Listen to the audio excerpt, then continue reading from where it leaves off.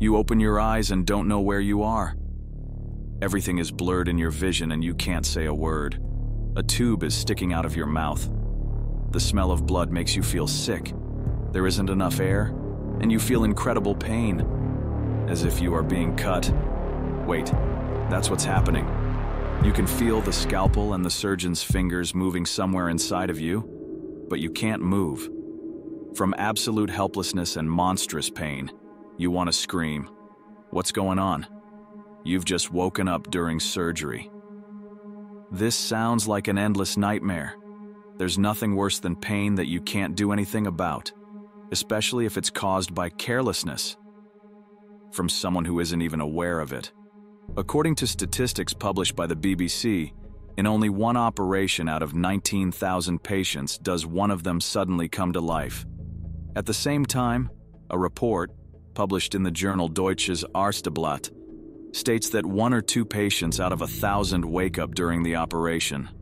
And according to CBS News calculations, the number is a frightening 100 people in the US every day.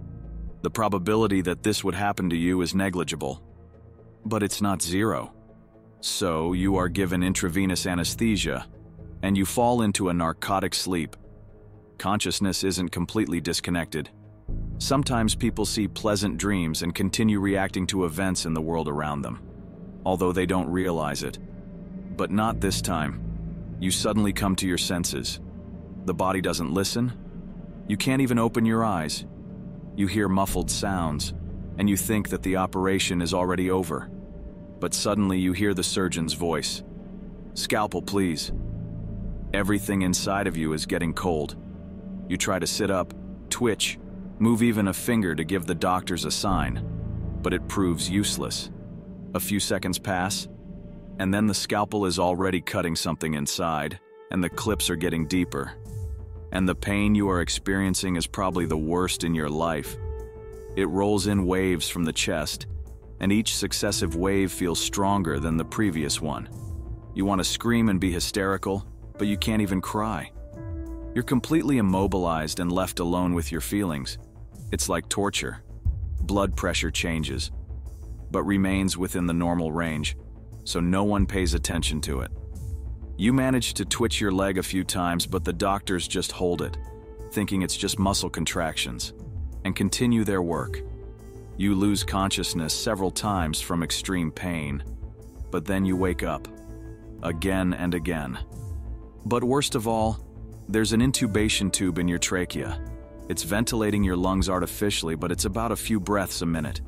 You start to suffocate.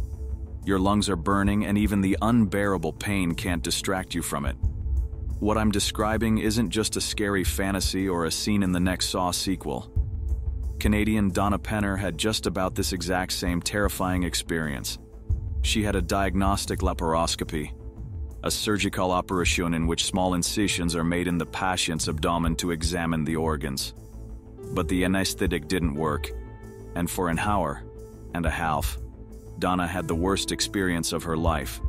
Fortunately, the woman survived, but afterwards, she had to work through what happened with a psychotherapist for a long time. What exactly happened? The general anesthetic failed. It's designed to prevent any memory of events during the operation. Anesthesia is considered one of the top 10 discoveries in medicine. Without it, we wouldn't be able to treat many diseases, and hundreds of thousands of people would have died. Unfortunately, despite all of the achievements of modern science, general anesthesia sometimes misfires. But can an anesthesiologist's mistake really provide a person with a few hours of horror and trauma for life? According to information from open sources, it's during heart operations that patients most often wake up at the wrong time.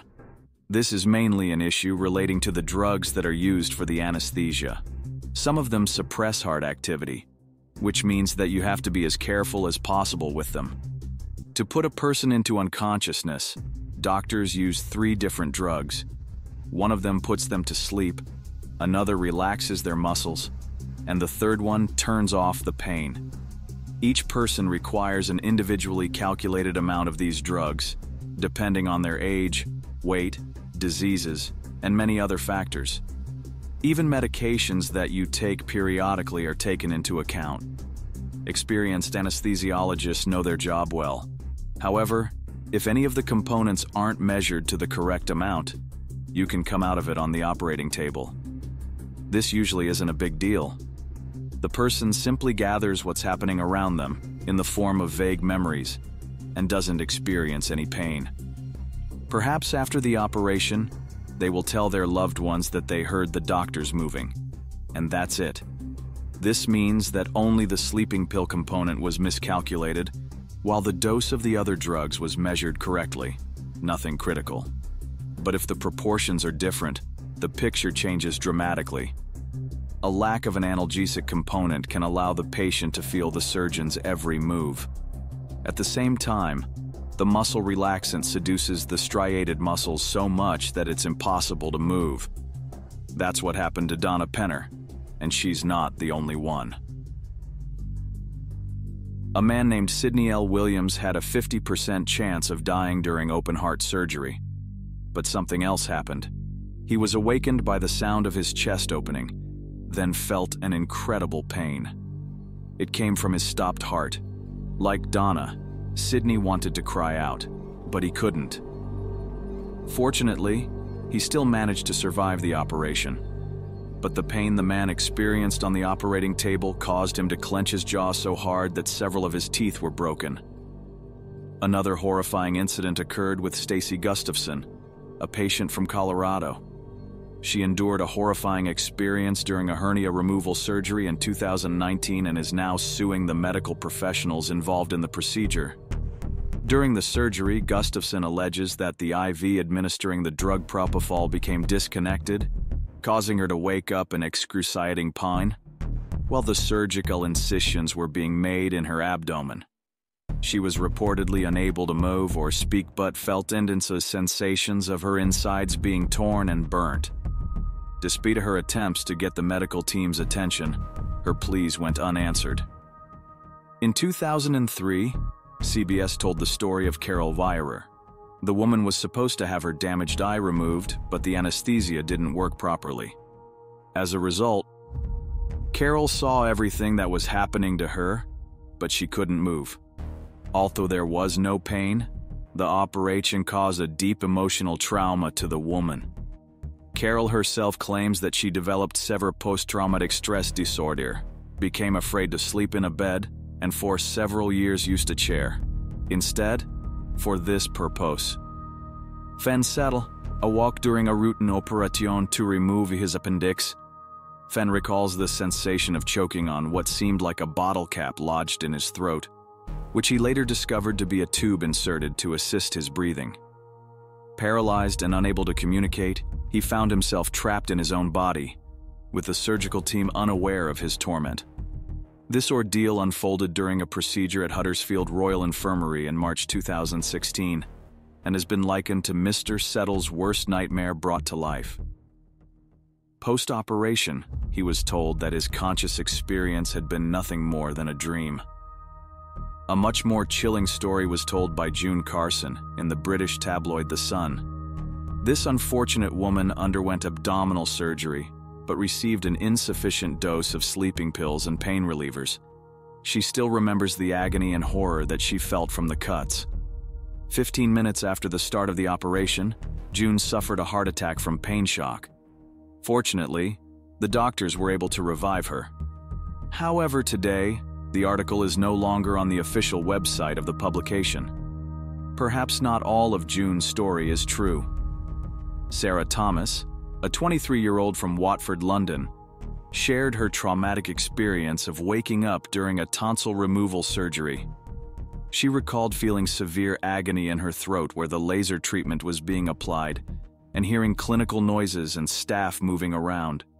Despite being conscious and in pain, Sarah was unable to move her body as her eyelids had been taped down and she had no way to signal that she was awake. Sarah described the ordeal as being trapped in her own body, screaming inside her head while the surgery continued. It took about 15 minutes for a nurse to realize that she had woken up. Seemingly a routine and simple surgery. However, Sarah woke up because her anesthesia was not properly monitored. As a result of this horrifying experience, Sarah continues to suffer from memories and cannot sleep properly due to nightmares. She had to leave her job, take antidepressants, and undergo lengthy therapy, but even that hasn't helped. A Reno man, Miles, Brazil, went through a traumatic experience during a throat surgery at St. Mary's Regional Medical Center.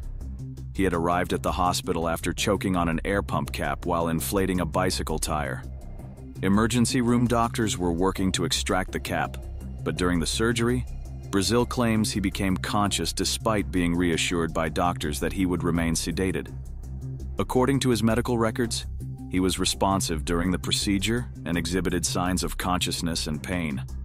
Brazil described his experience during the surgery as akin to torture, filled with terror and fear for his survival, due to the extreme pain, anguish, and helplessness he felt. He compared it to being buried alive with someone forcefully inserting gas-soaked rags into his body. Despite his inability to speak or move, he fought to survive, repeatedly blacking out and waking up over the course of nearly 4 hours during the procedure. Simon Rosenqvist, a young man in Sweden, experienced a traumatic incident during a lung operation. About 15 minutes into the 50-minute procedure, he woke up but was unable to talk or move due to the anesthesia. He endured excruciating agony for approximately 35 minutes before eventually passing out from the pain. After the operation, Rosenqvist informed doctors about his ordeal, providing a detailed account of what happened during the surgery. Doctors were shocked by his revelation. A doctor admitted that there were indications during the operation that something was wrong. Rosenqvist filed a complaint with the National Board of Health and Care in Sweden 3 weeks later. He expressed frustration over not receiving a clear explanation for the incident. Chloe Hahn is a model who has undergone numerous surgeries in her life, but one of her worst experiences was a botched nose job that caused her to wake up in the middle of the operation. She recalls seeing a dirty blanket with dried blood on it just before the anesthesia took effect. Midway through the operation, she regained consciousness and felt hot liquid pouring over her face, realizing it was blood. She attempted to scream but couldn't move. Although she wasn't in pain, Chloe feared for her life. After returning home from the surgery, she collapsed on her kitchen floor, unable to move for 2 days. She felt extremely ill during this time. When the bandages were eventually removed, Chloe was horrified by the appearance of her nose, describing it as if it had been smashed with a hammer. Whatever it is, it's terrifying. If you were previously afraid of operations, you may now have developed a new phobia. But we have something to console you with. Every year medicine improves, and today anesthesiologists pay much more attention to patients than before. They are close by throughout the process and track a variety of factors, including brain function, heart rate, and blood pressure. All of this allows them to control the depth of the anesthesia. And lastly, I have one interesting question left. Is it possible, in principle, to survive heart surgery while conscious, that is, without general anesthesia? Oddly enough, yes. Moreover, some surgeries are performed in this way if a patient has certain conditions, for example, lung disease. So, theoretically, there's nothing terrible about being conscious during surgery, but let it be agreed with the doctor. If you liked this video, please give it a thumbs up. If you want to see more of this kind of content and can't imagine your life without scientific facts, subscribe to the channel. Write in the comments what topic you'd like to see on the channel. We're always ready to prepare something interesting for you.